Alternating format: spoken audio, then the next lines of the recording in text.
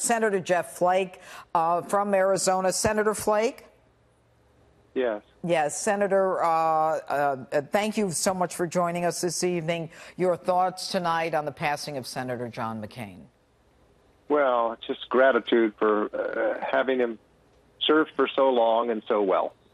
He leaves a huge void in the Senate, obviously. In Arizona, there's a huge void, and there's a void in terms of international leadership as well that he's been so active in, and he has a huge legacy, obviously, that we're grateful for.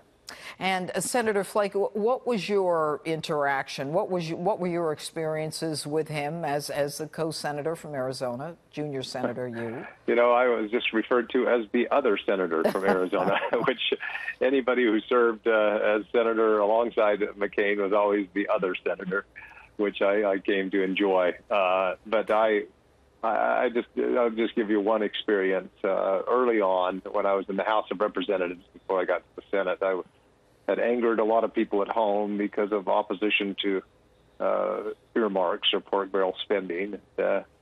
John McCain approached me on a plane flying back to Arizona once, stuck his finger in my chest, and I thought, oh no, he's going to let me have it too. And he just said, don't back down. You're in the right. They'll come around. And I've always appreciated that. He's just he stood as an independent voice, and I think that the country has been well served by that for so long.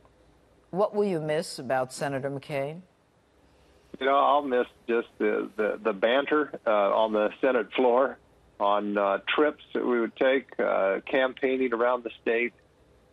He was not just a mentor and an incredible person in terms of his statesmanship, but he was a good friend, and I'll miss that greatly, as will a lot of my colleagues. Certainly, Senator McCain will leave a vacuum, such a bigger than life almost figure. Senator Jeff Flake, thanks so much for joining us this evening. Hey, thanks for having me on. Oh, you're welcome.